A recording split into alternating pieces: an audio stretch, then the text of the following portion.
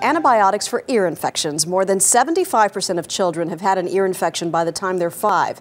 Antibiotics have been the routine treatment, but new research suggests they may not be the best medicine. Dr. Jennifer Ashton is here to tell us what every parent needs to know. Good morning. Good morning, Maggie. So what is the best medicine? Well, new research is really pointing in the direction that the best medicine might be no medicine at all. So it requires a lot of patience on the part of both the doctor and the parents to let it run its course. In fact, most ear infections are caused by viruses, which don't get treated with antibiotics, but most will get better on their own.